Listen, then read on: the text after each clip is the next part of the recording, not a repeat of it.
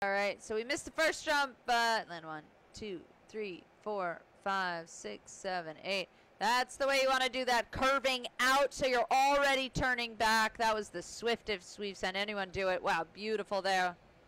3, 4, 5, 6. Same thing. Keeps the pace up, but uses the bend of the track so that he's cutting back left to right here. That's how you do it without slowing down. So you don't want to be ever having to pull on the reins. Whoa, he's quick here. He's way faster if he can leave this up. Stays out and absolutely 37.96. And Landon and Ken Farrington taking over that lead, 37.96.